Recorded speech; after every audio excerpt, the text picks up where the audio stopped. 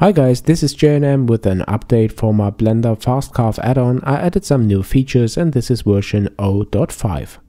The first one is a shortcut for adding a mirror modifier for objects. I want to use this one here to cut into the cube at 4 corners. In a previous video I showed how to add a mirror modifier manually. You have to set the 3D cursor to the center, then set the origin of the object to the 3D cursor. Many steps are required. But with my add-on you just click the center origin and mirror button, the mirror modifier is added then, and when I also enable the y-axis, the object is mirrored to the 4 corners of the cube. So pretty fast, and now I want to use these 4 meshes, these mirrored meshes, to cut into the target object. But I don't want to apply this Boolean operation immediately, I want to have a preview. And this is the second feature that I want to show. If I don't check this apply immediately checkbox, the Boolean modifiers are pending and the objects that I use to cut into the target object are displayed in wireframe mode.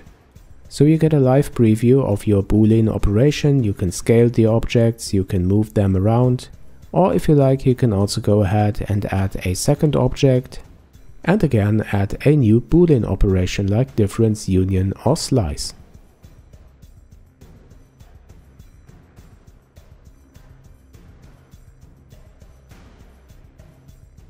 Okay, something like that, and once you're happy with this, you just press apply pending, then the pending Boolean modifiers are applied, and this kind of helper objects can be deleted if you don't need them anymore. Okay, here's the resulting mesh. Now I add some bevels and sharp edges to it. And then I use the knife tool to add some edges here in the middle to be able to dissolve the edges at the corners. That would bother me when adding a bevel for the edge at the front and at the back. This one here. And as you can see, this is a sharp edge, so this looks great, but if I want to have round bevels I have to clear the sharp edges. And there's a new feature called clear sharp edges. I press the button, then I select the edges, press Ctrl B, move the mouse wheel to add some segments, and here are my nice round bevels. So guys, these are the new features for Fast Carve. It's a free add-on and the link can be found in the description below.